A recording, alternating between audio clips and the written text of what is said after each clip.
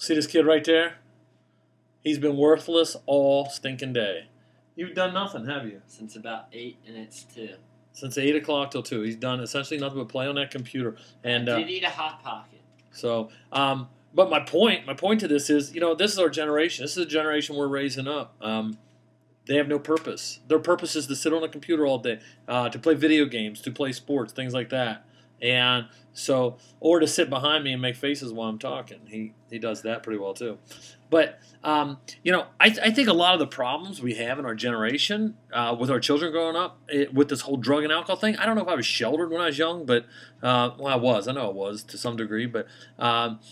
I think a lot of the problem is kids do not have purpose. I think that they sit around playing their computer games all day long too much, and sports is everything, music is everything, getting great grades for some kids is everything, and that's their purpose. Their purpose is all about me. What's in it for me?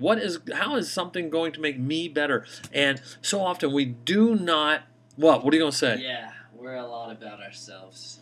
And we're teaching them to be that. That's what we do. I had a pastor one time say that more is caught than taught. And what he means is that in that more is caught than... We try to teach them things, and we said, do this, do that. But what they do is they watch us. And as they watch us, they pick up our habits. They pick up the things that we do. And the other thing that I think is the same pastor said, is it's embarrassing to see our mistakes running around on little legs. And what it's talking about is our things, they pick up on it, and they see what we do, and they imitate that stuff. Our children are essentially little us's running around, if that makes sense. And but this whole purpose thing, it's also passed down. What are you doing to pass down to your children the importance of a kid having purpose? Or do you have a purpose? What are you doing? Are you all about you? Are you all about your car and you're more interested in driving an SUV than you are a minivan? Or you're more interested in living in a big house when maybe your kids could share bedrooms or something like that? I don't know. That's just some things that came off of my head. But what are you doing? Are you ringing the bell for Salvation Army? Do you volunteer like that? Do you volunteer at a soup kitchen? Do your kids ever see you being helpful to other people and making a difference?